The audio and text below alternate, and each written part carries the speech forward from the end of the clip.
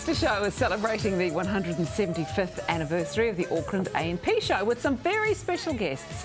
Timbertina's world champion Lumberjacks and Jills are in their 23rd year of entertaining crowds across the globe, and we are lucky enough to be joined by Timbertina Share herself, Lumberjill Saucy Sarah Perry, and Lumberjacks Mark, now how do I say your last name? Boquin? Boquin, yeah. Boquin and Brandon Graves. Yeah.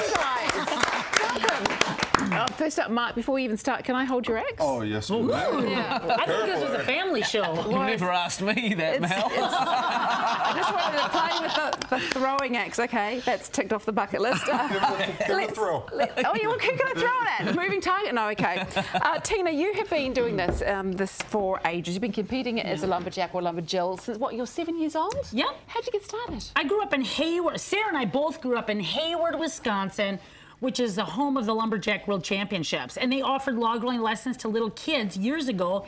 They actually have had competitors from New Zealand coming over there for years, too. But log rolling was kind of native to North America. And we started log rolling as little kids, and then, you know, some of the older axemen started taking us under their wing and taught us how to cross-cut saw and speed climb and throw axes and chainsaw. And as late teens, my brothers and I started a lumberjack show in Wisconsin that served the tourism industry in northern Wisconsin. And then we bought a truck and trailer and hit the road. Yeah. And that's all we've been doing our whole life. And you've ended up in New Zealand doing it as well, which is extraordinary. I know, it's really great. It's a blessing for us to come down. This is their first time to New Zealand. Sarah and I were here for the Royal Show last year, and it really is an honor for us to come back and perform. And we have such a blast working together. I can imagine. No, and you guys are just full of energy. I love it. Yes. Don't know if you can tell, yeah. Yeah, no, actually, no trouble. Okay, Sarah, what made you get into this? How did you get started? Well, like Tina said, I grew up in Hayward, and we joined the log rolling team like you would join a soccer team. That was just second nature to us. So is it a bit of exercise or a bit of socialising? Well, a little bit of both. When we discovered lumberjacks, then we started socializing.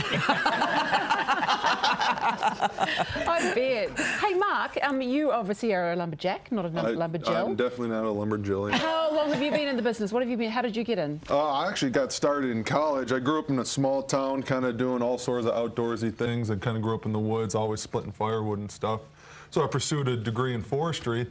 And at the college, they actually had timber sports on a collegiate level. Wow. Wow. Yeah, so I got started in college.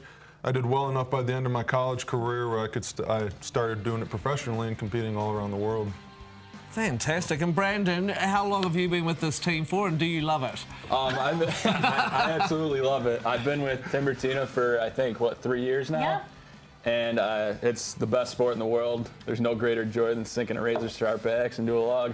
Can I have a look at your axe? Yeah, Your axe has obviously got a guard on it. Very careful. Because that's really the. sharp. I don't know if I want to touch it if you take the guard off it. What, this has won a World Cup, did you say? This axe. Did you shave your face with that? You could. You can. I wouldn't want to. Just be careful. Oh, yeah, God, I don't want the pressure of this. This is one I'm not going to wiggle around, so that's razor sharp, so I'm not going to test it with my finger. And it's a lot heavier, too. Yeah. You can shave with that. Well, luckily, I've done my legs this morning, so we're good. Oh, you missed a bit. That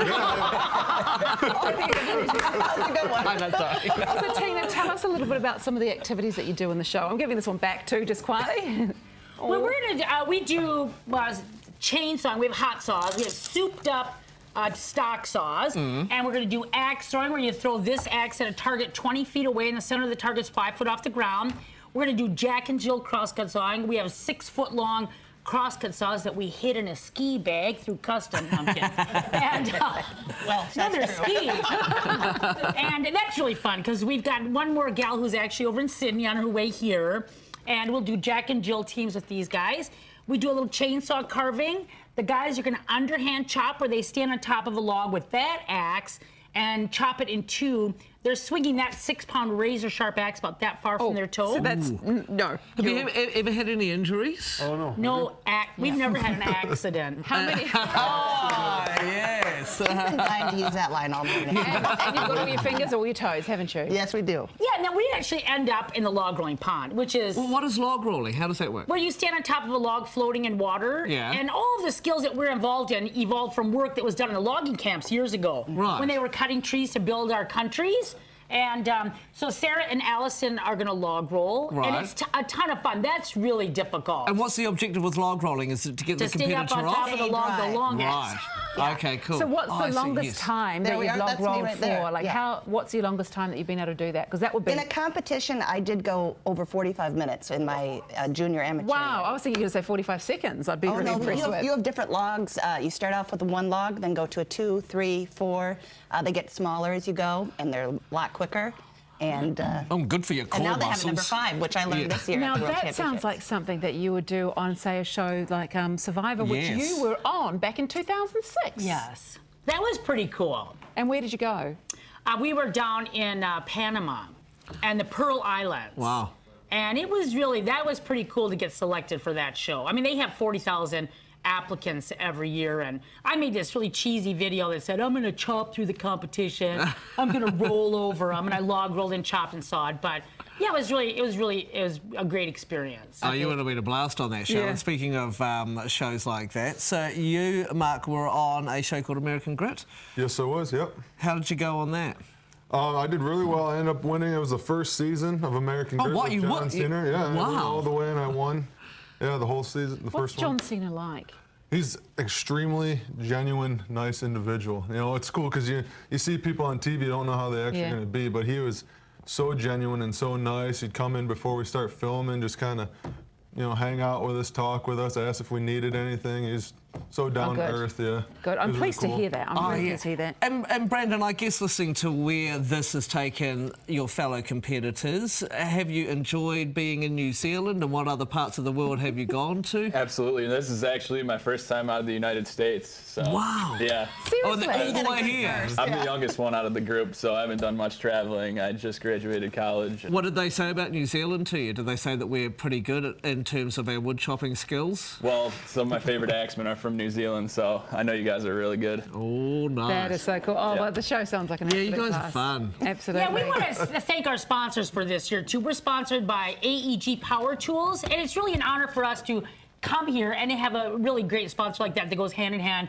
with the tough skills that we have as well. Well, and the great thing is Easter show is free to get into, so I'm sure heaps of people are going to come along and watch you guys. Awesome. Yeah, sweet. I love the way you just got that one in there. Nice Sponsored by was no AEG. accident. Don't miss Tim Bettina's world champion Lumberjacks and Jills at their Royal Easter Show, which is a free event open to the public from today until Easter Monday at Auckland's ASB Showgrounds. Awesome fun. Thanks, guys. Okay, can't wait. Thanks, guys. Welcome. Okay, it wouldn't be Easter without a visit to the Easter Show. Now, what it's a get along.